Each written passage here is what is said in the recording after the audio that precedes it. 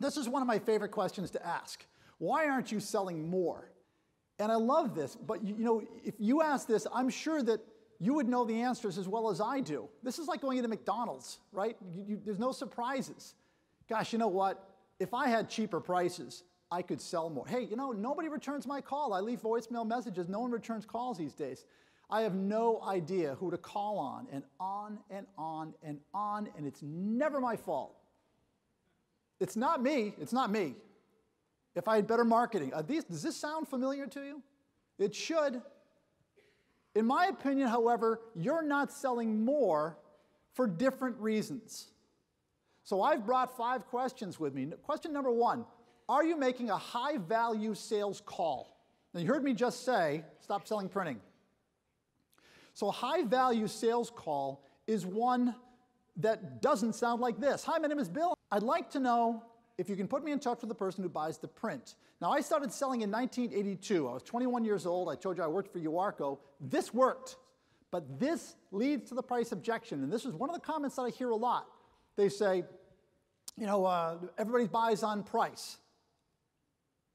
They buy on price because you led them there. That's like saying, well, you know what? I went for a walk one night. I went down a dark alley, got mugged.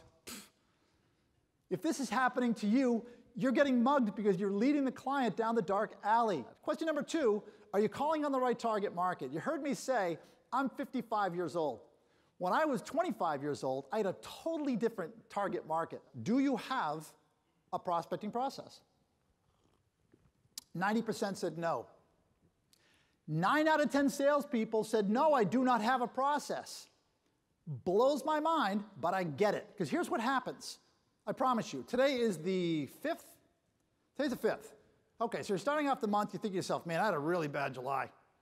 I had a really tough July, and I have to go out there and I got to kill it. So I'm going to go out and I'm going to make a whole bunch of sales calls. So you do. You make a ton of calls, and you come back to the office and you say, wow, look at all these business cards I got, boss. This is awesome. I'm going to follow up on all these. And so you put them down on your desk, and then the phone rings. And then you come back to your desk later on, you put something on top of it. And then a week and a half later, you take whatever you put on top of it off of it, and there's all those cards. And you say, oh, nuts, I'm supposed to call these people. I can't call them now, it looks stupid. So what do we do with the cards? Throw them away. Throw them away and do the exact same thing next month. The secret is the application, the diligence. Diligence is the most important thing, period. Quality of the call, terrific. Diligence, man, just keep making the calls. Because you can be a lousy sales rep, but if you keep making those calls and keep making those calls and you've got pleasant persistency, big smile on your face as you're calling. Hey, it's Bill Farquharson calling. Yes, I have called 3 or 4 times, but let me ask you something. How many people call you 3 times? Can you imagine how hard I'm going to work for you when you become a client of mine? Wow, that's a great voicemail message. Here's the promise that I'm going to make you. If you make a high-quality call to the right target market, using an effective prospecting process, applying that process with diligence and pleasant persistency, if you do all those things, you will succeed 100% of the time. These are the questions that you need to return to on a regular basis. So ask yourself, am I making a high-quality call? No one's returning my voicemail message.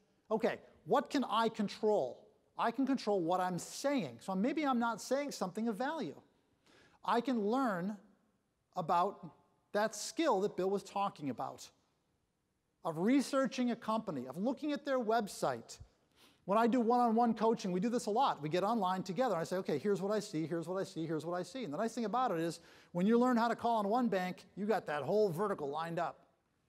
Do I have the right prospect? What kind of companies am I calling on? I might be making a great call on the wrong person. So let me just kind of review that. And then within that company, am I calling on the right departments? Do I have a process? Should I be changing that process? Change it up. Try it for a month, see what kind of success you have. Try it for 6 weeks, whatever. And then change it up and see if that works. Maybe you shouldn't be sending an introductory email, you should be sending an introductory letter. Or maybe a postcard. Why? Because postcards have a 100% readership. You pick them up, you flip them over. Try something handwritten. Nobody handwrites anymore. Awesome, give it a shot. Am I working hard enough? Am I working hard enough?